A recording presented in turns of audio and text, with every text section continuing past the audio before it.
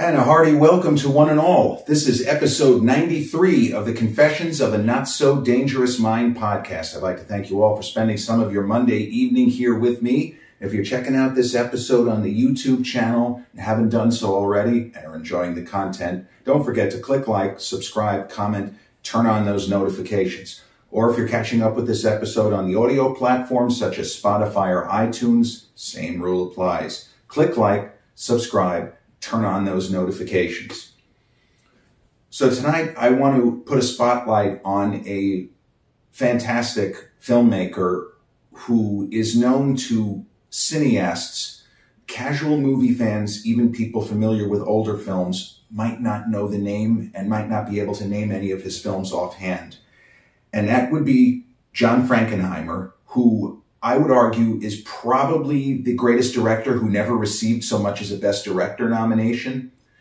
But he made some of the most indelible films of the 1960s and made movies of consistently high quality and craftsmanship really until the end of his career. And he had a kind of career that spanned generations of actors.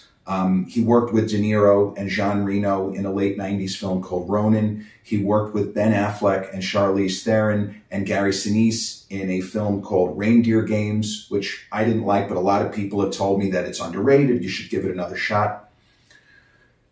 He would be 94 today. He has been gone for quite some time. But the movies in particular in his career, and some of you may have heard, I'll just throw some names of movies. He did the sequel to The French Connection. William Friedkin, who did the original, didn't want to come back, or I don't know what the mechanics were. He did a famous film with Burt Lancaster, Birdman of Alcatraz. He made a movie called The Train. He did Grand Prix, 7 Days in May, Burt Lancaster. And he also did a really unusual for the time and a movie that could not be made today, starring Bruce Dern in the mid-70s called Black Sunday. Stop me if this sounds familiar.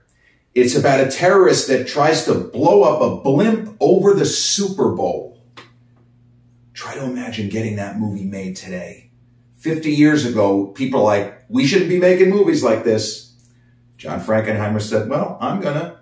And Bruce Dern, who always played those kinds of wacky characters, kind of his trademark, he really fucking sells it.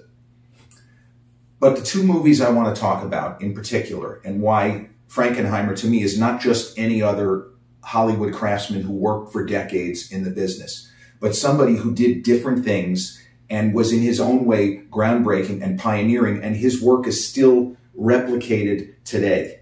Even if a young filmmaker or somebody interested in film doesn't specifically say, oh, I'm doing this because of John Frankenheimer, they might be saying, oh, I'm doing this because of this movie that he directed.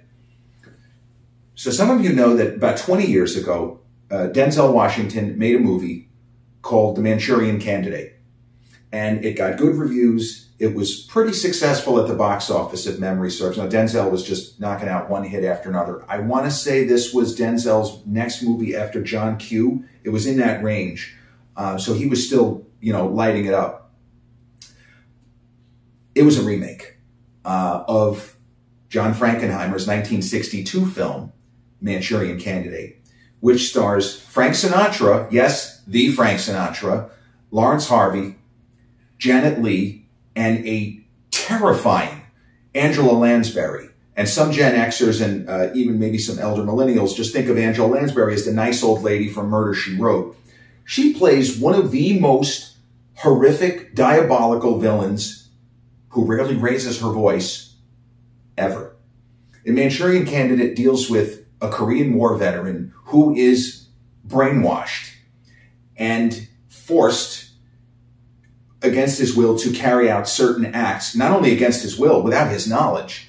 And then you get into whole kinds of legal conundrums where if somebody is basically a sleeper, has no idea that they're committing crimes, and in fact would not commit these crimes, how do we charge them?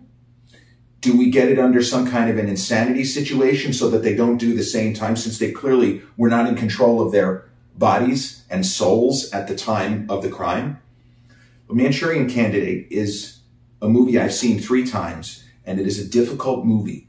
It's upsetting, it's depressing, but it is riveting.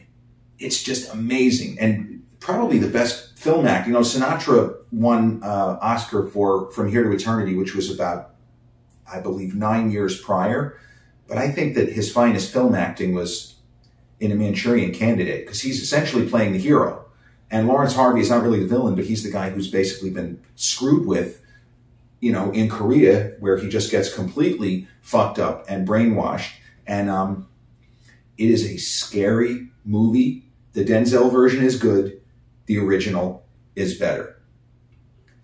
The movie I really wanted to talk about, though, and the movie that, when I think of John Frankenheimer, the first film that comes to mind is a movie that he made in 1966 with Rock Hudson called Seconds. It's a science fiction film. It's a drama. It's a thriller. It has mystery elements. It's not really one movie. I guess it's more science fiction, because the science that takes place in this movie does not exist. Remember the movie Face Off with Travolta and Nicolas Cage? That's a movie that's now 27 years old, and it deals with science that probably is never going to exist. Seconds is in that ballpark.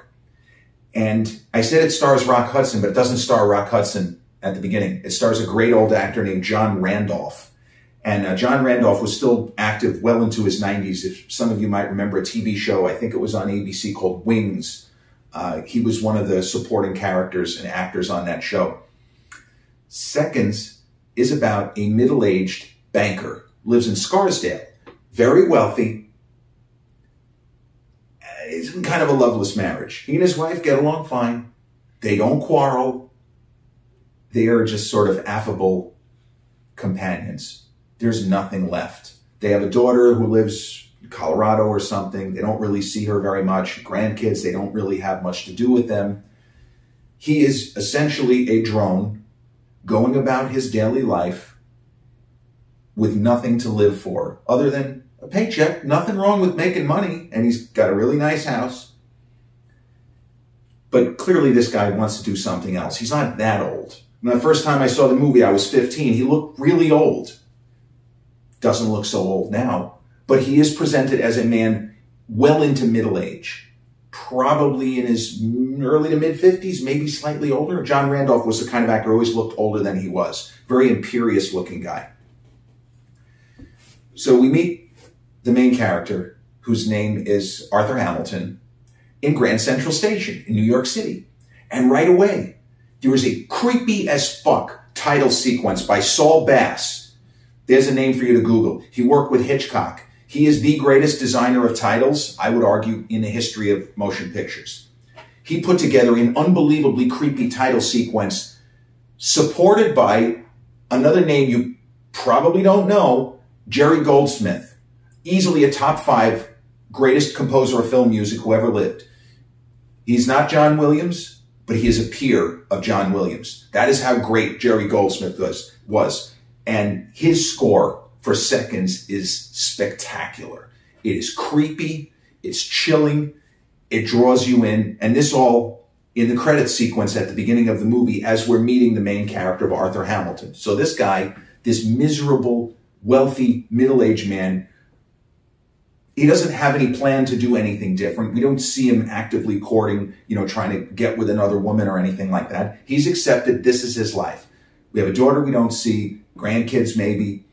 Wife doesn't give a shit. We don't fight. I make money and that's my life. While he is at Grand Central Station, he pretty much gets jumped by a guy who does not mean him harm. But the guy hands him a piece of paper and it's an address. Okay, it's an address. He goes home and he gets a phone call from a friend of his who's been dead for 5 years. You got to go to this place. You got to go to this place tomorrow.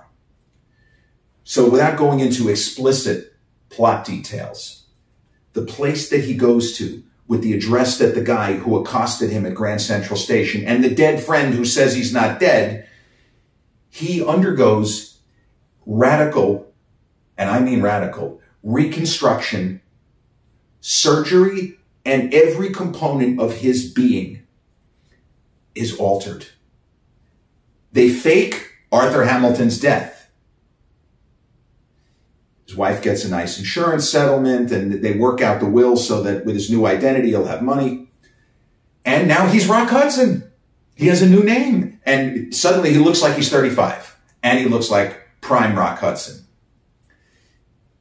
This is 1966. This movie is almost 60 years old. And it fucks with the audience at a level that was not seen in 1966, certainly not in a Hollywood film, with a filmmaker who worked within the confines of the studio system, with a star who was famous for fluffy romantic comedies with Doris Day, occasionally did a drama like All That Heaven Allows, Douglas Sirk.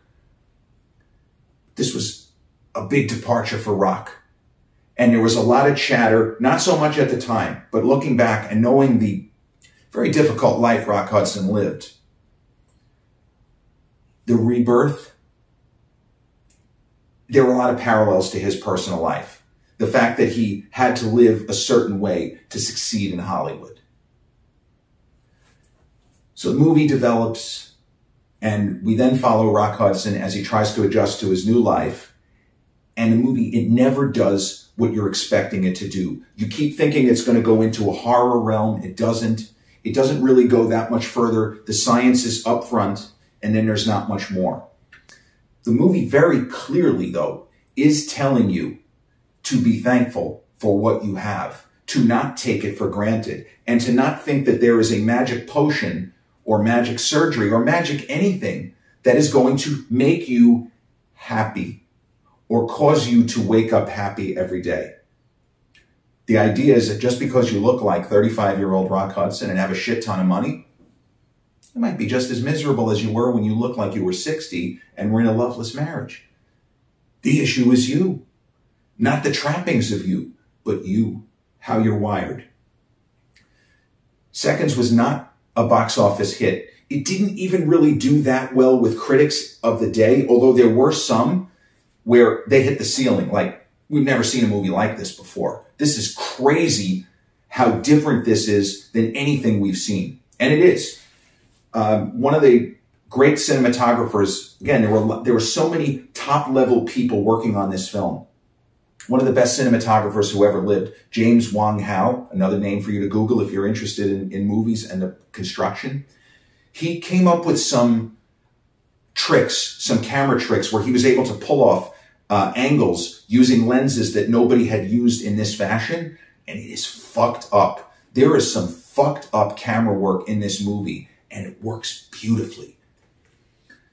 So these two films taken on their own, Manchurian Candidate, 1962, Seconds, 1966. There's a movie that many of you are familiar with from 2017 called Get Out by Jordan Peele, starring Daniel Kaluuya and Bradley Whitford, among others. Get Out, 75% Manchurian Candidate and Seconds. You could throw a little Stepford Wives in there. But if you watch Manchurian Candidate and watch Seconds and then watch Get Out, you will say, holy shit. Jordan Peele had to have watched those movies repeatedly because he's lifting entire plot points. He's lifting whole sequences from those movies. Imitation is the sincerest form of flattery. And Jordan Peele studied the greats. He studied those movies and he turned it into something new and exciting and different. Only scene heads like me watched Get Out and said, oh, he got that from 1962's Manchurian Candidate. Holy shit, they did that in Seconds. Wow, what a great turn. Well, I knew that was coming. Another movie that mimicked Seconds was a film from, I think, 2015 with Ryan Reynolds and Sir Ben Kingsley called Selfless, where Ben Kingsley is a very wealthy man who is dying, and he undergoes this kind of radical procedure, and he wakes up as Ryan Reynolds. He's about 30. Maybe he's 35, but he's the picture of health. And then shit starts to go wrong. Because shit always goes wrong, otherwise there's no movie. But when I saw the ads for that, I said, they might as well call this a remake of Seconds. It was a movie which didn't do well at the time, but gained a following, a cult following, if you will, over the years. And a number of years ago, it was named to the very prestigious National Film Registry. It is in the Library of Congress, like the original print will be preserved for all time. So it is a film that people like me talking it up for decades, film scholars, people who wrote papers on it, people who wrote books discussing mindfuck films like Seconds. Frankenheimer continued to work and do good work. As I said, in the early 70s, French Connection 2, it's not as good as the first one. It's okay. There's a long, drawn-out sequence where Popeye Doyle, Gene Hackman's character, for which he won the Oscar for Best Actor in the original French Connection, which also won Best Picture that year, in the year of A Clockwork Orange, the year of Dirty Harry, the year of McCabe and Mrs. Miller, the year of Clute.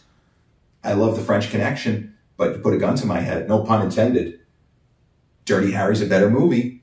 I will argue that to my last. Dirty Harry runs rings around the French Connection. Different kind of movie. Both cop thrillers. But the sequel to French Connection is all right. The problem is there's like 20 minutes of the movie is Gene Hackman's character getting hooked on heroin. And the movie could be made without it. We don't need it. It's not really expecting the police officer to get addicted to heroin in a movie that has nothing to do with heroin specifically, other than the fact the guy's a drug dealer. Oh yeah, we're going to get him hooked on our shit. Okay. Doesn't quite work. Frankenheimer continued to work, and as I say, do good work. And unfortunately, none of his movies, Black Sunday did make a splash, but none of his movies of the 80s. He did a film that I did see with Don Johnson in the late 80s called Dead Bang. It's a kind of edgy crime thriller. It deals with like a white supremacist. It's not that good. And Don Johnson really gave what he had for the performance, but the film doesn't really work. And then he had, in later years, he got involved in a very unfortunate situation where it was a remake of The Island of Dr. Moreau and had an incredible cast. Val Kilmer, who was right in the middle of his prime, and Marlon Brando, who Val Kilmer had idolized and had always wanted the opportunity to work with, and now was getting it. And Fairuza Balk, who was in The Craft, among others. And the original director, a guy by the name of Richard Stanley, the production was like too much for him. They were shooting in the jungle, and Brando was being inhospitable. Brando was an unusual guy. In his later years, he caused problems on different movies. The one that he did with De Niro and Edward Norton, The Score, he didn't want to work with Frank Oz. He kept calling him Yoda. He kept calling him Miss Piggy. So Brando was difficult, or it could be difficult. So in the case of this film, the studio brought Frankenheimer in at the last minute, and Val was pissed. And he talked about this in the documentary, which is a great documentary, warts and all, about the life and times of Val Kilmer, and obviously with the unfortunate throat cancer. But Val talks about his experience working with Frankenheimer, said it was terrible. See, he didn't appreciate that the original director got replaced, and he felt that Frankenheimer was a studio guy. He wasn't going to even try to impose his own vision. He was just going to do what the studio told him, and that pissed off Val, because Val saw, we're all artists here, we should all be striving for the best, not just dotting I's and crossing T's. So they clashed, and this is in the Val documentary where you see Frankenheimer, he basically wants to wring his neck. I mean, there's a moment where it looks like the guys are going to come to blows. Frankenheimer's calling them for a table read, and Val basically says, fuck you. I don't want to listen to you anymore. I'm tired of you. I'm tired of you. I'm tired of you, Val. Get out there, read your fucking lines. And it threatens to get ugly. And Kilmer says that was his worst experience making a movie. But the thing that he hated the most, other than the fact that the first director was fired, and Frankenheimer didn't even try to do anything other than be a studio guy, he didn't really get to spend any time or pick Brando's brain or do anything other than be miserable in inhospitable conditions. It was 90 degrees. It was just awful. Everything was bad. Now, Frankenheimer did rebound, and he made a movie in 1998, which many of you have probably seen, called Ronin. It was with Robert De Niro as the star, and Jean Reno, who had been in The Professional and the first Mission Impossible, and Natasha McElhone, who had worked with Jim Carrey in The Truman Show, same year. And I think Jonathan Pryce was in it also, but that one I'm not sure of. Ronin was a moderate success at the box office. It's a lot of car chases. I've seen so many car chases in my life that generally speaking, when their car chase happens, I mentally check out. I feel like the movie could have been better than it was if there weren't so many fucking car chases. You know, and his last like big movie was one he did that I mentioned with Ben Affleck and Gary Sinise and Charlize Theron, a sort of twisty crime thriller where they're trying to heist a casino, a little bit of like an Ocean's 11, you know, element to it. It really wasn't very successful. It was not a big hit at the box office, but it is a film that over time, in the last 2 decades, gained a cult following. And if you Google, you'll see that Ben Affleck and Frankenheimer actually had a very good relationship. Frankenheimer was rarely the problem. Kilmer took responsibility ultimately for his behavior. Like John Frankenheimer didn't come onto the set of Island of Dr. Moreau looking to fuck with people and tear shit up. Val was just not in a good place. He was so frustrated. He was mad that he wasn't getting to connect with Brando, that Brando was also being a dick. And the experience of filming Reindeer Games seemed to have been very comfortable and, you know, enjoyable for all participants. You think about it, you work with people every day, maybe 14-hour days, sometimes even worse. And if you don't get along with them, if they're pissing you off or you're pissing them off, how much worse can it possibly be? And it seems that that's what happened with Island of Dr. Moreau, which I saw once. It is really bad. It's not even one of those that's so bad it's good. It's just awful. And Brando's character is completely, I guess he plays Dr. Moreau. It's a complete absurdity. And Brando actually was coming off, for him, a solid performance in a movie he made with Johnny Depp the previous year called Don Juan DeMarco, where he plays a police psychiatrist. And Brando really was good. A lot of his later performances, he was very broad and, you know, disinterested. But Don Juan DeMarco, you see that he enjoyed the script and he seemed very engaged. And he had one incredible moment. And Brando, you know, when he was younger, was really, really well built, very solid in movies like Streetcar Named Desire, The Wild One. Was a guy who was known for his physique in his younger days. He put on a shit ton of weight, a lot of weight, as the 1970s moved forward. And, you know, Apocalypse Now, famously, he showed up 50 pounds heavier than Coppola thought he was going to, so they had to kind of work around it and use tricks and camera angles and stuff like that. And Don Juan DeMarco, Brando shows up early in the movie, and I remember I saw the film in theaters. When I saw him, I said, oh my God, he looks even bigger than I remember. He meets with one of the police officers on the scene and immediately diffuses any bit of tension over his size. He meets the guy, shakes hands with the cop, and he goes, "You look like you put on a little weight since the last time I saw you." And I cracked up, and the audience cracked up. What a great way to diffuse something like that, where I'm like, oh my God, he looks terrible. This guy was a sex symbol. Oh, this is awful. You look like you put on a little bit of weight there. But Frankenheimer is somebody whose life and career is worth remembering. I watched Birdman of Alcatraz, which ironically was released the same year as Manchurian Candidate, and The Train with Burt Lancaster. I mean, you can say that his best work was in the 60s. See, not every filmmaker has the opportunity to do great work in multiple decades. The careers like Scorsese and Spielberg and Coppola and even a De Palma, it's rare. It doesn't usually work that way. And the truth is, somebody like Frankenheimer, although well-respected, was not going to have the pick of the choice projects. And this is something that Brian De Palma himself has talked about, and it could apply here. When he was, after he did The Untouchables, De Palma was circling Bonfire of the Vanities, which unfortunately ended up being disastrous. But he thought that he was going to have first crack at that. And he was ready to sign. This is Brian De Palma we're talking about. He was ready to sign when all of a sudden the producer said, no, wait a minute, we can't sign yet. And De Palma, who had already been in the business, he was pushing 50. He'd already been in the business long enough to know that that's not an accidental thing. He actually said, tell me Spielberg and Scorsese are looking at it. They said, yeah, Spielberg's looking at it. So someone like Frankenheimer, there were a lot of projects he took. He did a horror film called Prophecy in the late 70s that, again, it's a cult film. A lot of people said, oh, Jerry, you have to see it. It wasn't entirely successful.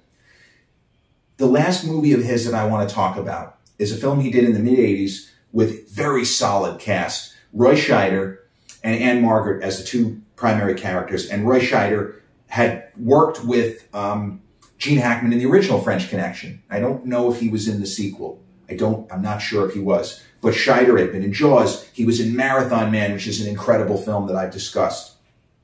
In 52 Pickup, Scheider plays your typical, much put upon hero who is getting blackmailed. And you go the whole movie wondering how this guy is going to get out of this terrible fix that he's in without losing everything. And Scheider, who was one of those sort of unconventional 1970s stars, who didn't necessarily have leading man looks, but he carried himself a certain way. And he didn't have to look like Redford or Beatty or even Nicholson for that matter. He had something else. He just had a way about him. He had a certain command and a presence on screen. You feel it even in the first French Connection. And you sure as fuck feel it during his scenes with Dustin Hoffman and others in Marathon Man. He is a dominating force when he's on screen. So 52 Pickup, he plays a guy who spends most of the film going against what I just said to you. He is a much put upon schmuck who is he's just getting the shit beat out of him, metaphorically speaking, the entire film. And you keep wondering, and why did Roy Scheider take this part? And in the last 10 minutes, he takes over. He does what you've been waiting the whole movie for him to do, which is figure out a way to fuck them right back, metaphorically speaking. Now, Frankenheimer, he passed in 2002. He's actually a Queens native. I didn't know that. So he's a native New Yorker. He was only 72 when he passed. And it is unfortunate that he didn't live longer.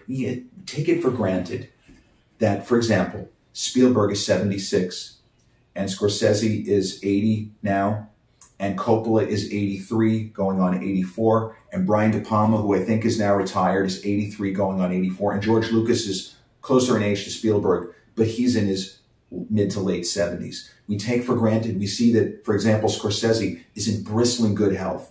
I watched the footage and some of the footage of him directing Killers of the Flower Moon at age 78 going on 79. The amount of energy, the boyish enthusiasm of him hopping from place to place on the set, thanking everybody repeatedly.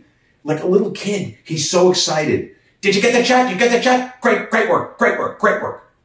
And you see Spielberg with the twinkle in his eye, directing really difficult productions like a number of years ago doing West Side Story. The excitement that he still has.